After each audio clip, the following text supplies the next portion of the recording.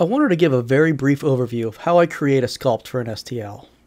I start out with a cube, and I add a subdivision surface modifier, and start extruding faces to get the basic shape I want. From there I start using loop cuts and moving points around. I have a mirror modifier on so both sides match.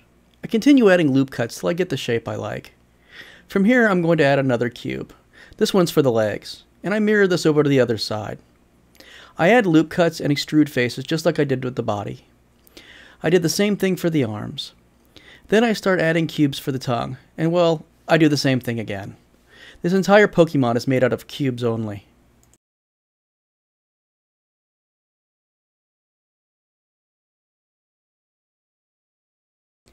At this point, I'm going to go ahead and duplicate the body, and use edit mode to select a loop around the face, which will make the white area. I'll rip the verts of that area and separate it by using loose parts to get that face/mask. I'll then use a solidify modifier on it to give it a little bit of depth. I'll do the same thing for both that spot on the chest and on the tail. From here I'll add more cubes for the toes, and do the loop cut and extrude trick again. From here I'll start out with a cube for the eyes, and do the subsurface thing again.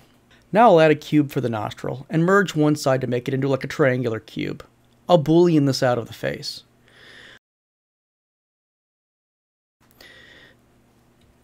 But before I boolean out the eyes, I'm going to go into sculpt mode, and using the snake hook tool, I'm going to adjust the shape of the face/mask. I'm going to go ahead and add another cube now for that shape on top of his head. And I'll add a lot of loop cuts here, and then use proportional edit to change the shape of it.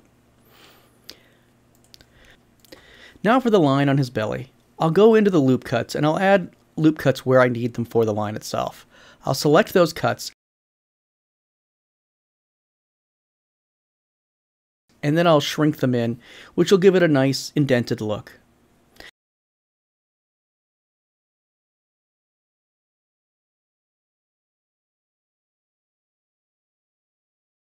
I know this has gone by a bit quick, and I want to thank you for watching it, but I really wanted just a basic overview of how I create a sculpt for a 3D print. This file is going to be available on my Patreon. Link below. We also have a lot of other great files there too. I hope to see you around. Thanks for watching.